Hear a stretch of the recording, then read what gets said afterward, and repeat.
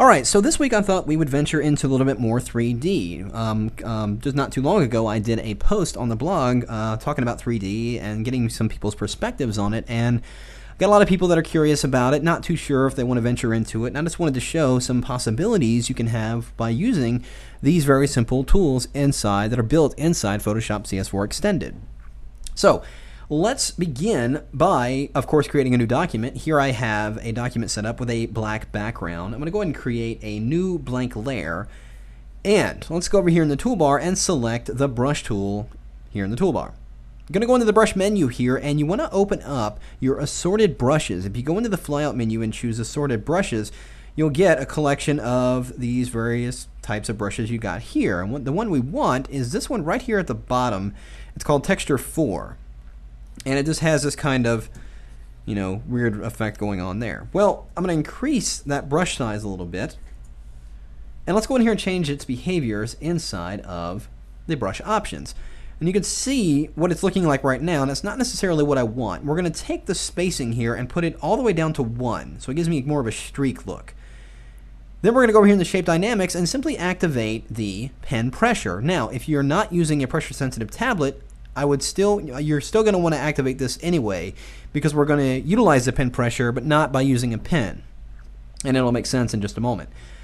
Let's take the size jitter and drop it all the way down to 0. And leave all the other settings at 0. So inside Shape Dynamics, you're only going to set the pen pressure for the size. And again, doesn't matter if you have a pressure-sensitive pen or not. So that's all set. If I just do a little test stroke here, you see we're getting a nice cool streak there. Well, now what I want to do is I'm going to take my pen tool and go up here in the top right corner of the document. I'm just going to click once and go down here to the bottom left corner and just put a long diagonal line along the length of my document, or diagonally along the document here. Now let's go to the Paths panel, and there you can see that there's that current working path. I'm going to go into the flyout menu here, and we're going to choose Stroke Path, and you'll get this window here, and we're going to choose the brush that we just used, but we're also going to check on Simulate Pressure. This is why you don't necessarily need the pen, but you do need that feature turned on in order to utilize the Simulate Pressure. And when I click OK, you'll see we get that streak going right across the file right there on that layer. Well, now what I'm going to do is, with that layer selected, we're going to go into the 3D menu and choose New Shape from Layer, and we're going to do a sphere. And what it's going to do is take that streak and wrap it around a three-dimensional sphere. So now we have our streak wrapped around our 3D object. And if I go over here and grab my 3D rotation tool in the toolbar, and I click and rotate around, you can see that it's wrapped around there. But the problem is, I don't want to see the entire sphere. I just want to see that streak. So we're going to have to mask that out in 3D. So over here in the Layers panel, I'm going to go in here and double click on the Layer 1. And what it's going to do is open up the file that it's basically generating the 3D object from. And there's our streak that we created originally. I'm going to go into the Image menu and go down here to Duplicate. And it'll create a duplicate of that file. Here in the Layers panel, I'm going to hold down my Command key and then click the New Layer icon. It's going to pop a new layer underneath that stroke layer, the stroke layer. And I'm simply going to fill this with black. I'm going to press Shift-Delete, and in the Use menu, we're going to select black, click OK, and there we have it. Well, now let's go over to the Layer menu and flatten this file. And this is going to be the masks that we use to mask out the shape on that 3D object. So let's go into the File, go to Save As. So we need to save it out as a new document. And we'll save it out as a PSD right on my desktop so I can find it easily, and click Save, and that document's good to go. So close that, go back to our original file here, and I'm going to close that, and now we're back in our document that has our 3D object. Well, now let's go into the Window menu, and we're going to open up the 3D panel. Here in the top, you've got these 4 tabs. I'm going to click on the third one, which is the Materials section. And right here in Opacity, you can see we've got 100% opacity, and we can add a file to this. So we're going to go to the flyout menu here and choose Load Texture, and we're going to locate that mask file we just created. And it works very much the same way as a layer mask. It's going to reveal that object in the streak area and hide it everywhere where it's black. So click Open, and it's going to apply that on there, and you'll notice right away we have a 3D streak going on here. Now if I grab that 3D rotation tool and move it around, we've got a very cool 3D object here, 3D streak. But I want to change the color. So let's reopen that 3D panel, and in that same materials section, you've got an object here, or a section here called self-illumination. If you click on that and simply choose a new color, the object will assume that color there, as you see. And it's using the lighting that's inside this scene. You see we've got some infinite lights here. I'm going to go and leave those alone. And now I can maneuver this around, and I've got a fully colored object. Well, let's go a step further and create a duplicate of that layer. And let's maneuver that around in 3D space. And we get another object like that. Now, let's go ahead and give that a different color. Again, let's open up that 3D panel. And let's give this perhaps something really outrageous, like a green, perhaps even a greenish blue. We can always change these colors after the fact. That's the beauty of it. And I can maneuver this in space. I can scale it down a little bit, move it around, do all kinds of different things to it. Let's add perhaps one more layer. And we'll just maneuver that in 3D space. And let's give this a color of blue, perhaps. Something more bluish.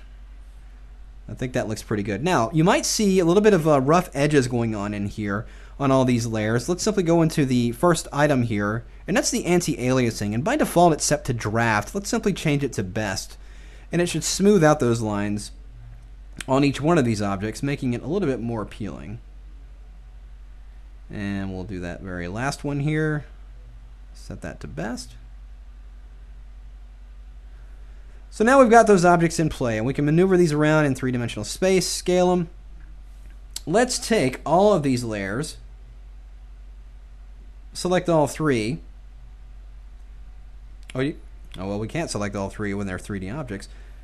I'm just going to maneuver them over to the side of the document here.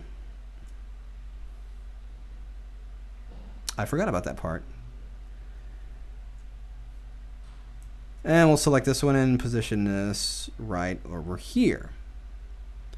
So now, let's assume I like these positioning. I'm going to select this top 3D layer and hold down my Shift key and select the one right beneath it. And we're going to go into the 3D menu and go down here to Merge 3D Layers. And what it's going to do is not necessarily group them together, but it's going to position them or put them basically on one 3D layer that I can manipulate in space. Now, you can see it's rendering my polygons. Depending on the size of the objects, it may take a moment. But now, once it's done, if I grab that 3D rotation tool, it now renders those in 3D space together, just like that. So that looks pretty good. All right, so now we'll zoom out there a little bit, and we've got those elements there. I'm going to add a couple more things here. Let's go into the toolbar, grab my rectangular marquee tool, and I'm going to drag out a rectangular box the length of the document here, and let's of course create a new blank layer, and I'm going to go ahead and fill it with white. Just press Option Delete. And let's take that one 3D layer and drag it above that strip. And let's take that 3D layer and reposition it. So we've got a little bit more three-dimensional things happening here. That looks just like that. All right, so now what I want to do is add a quick drop shadow on this. So I add a quick drop shadow on this 3D layer just to give it a little bit more dimension. So we'll activate that. Let's go into the document and just kind of push this down and increase the size so it's blurred up a little bit, and that makes it appear that it's raised off of that object a little bit more. So that's looking pretty good.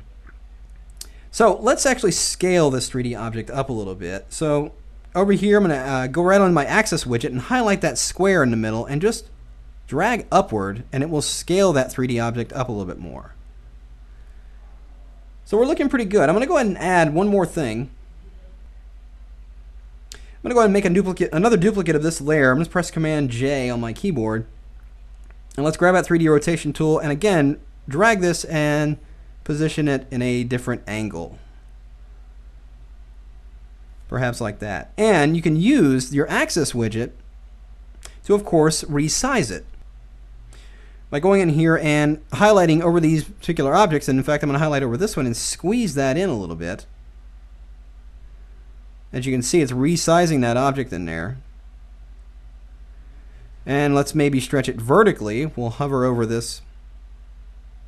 We'll hover over this blue shape and just stretch that out vertically. by dragging downward. And now we're looking pretty good with the 3D. So now, we've got all those objects. All I'm going to really do now is just add a quick text. Let's go over here and add dimension. We've got a very cool font here. And let's use that same kind of pinkish color that we've got for the ribbon in the background there. Oh, and you know what? Let's add one more thing right here just to finish this design off. I'm going to select that bottom layer, the background layer, and create a new layer above that one.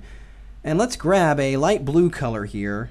I'm going to go into my toolbar and grab my gradient tool, and let's grab the radial gradient. I'm just going to drag out a gradient from behind this element. And it makes it a little bit more dimensional. You can see the shadows a little bit more on that background just to give it a little bit more of a cool factor to it. In fact, since we're talking about dimensions here, let's select this text and throw a quick layer style on that. A little bit of a drop shadow, maybe a little bit of a bevel and emboss there. And that pretty much does it. So there we go. Very cool, very awesome ways of using 3D tools to create interesting design elements, all right there inside Photoshop.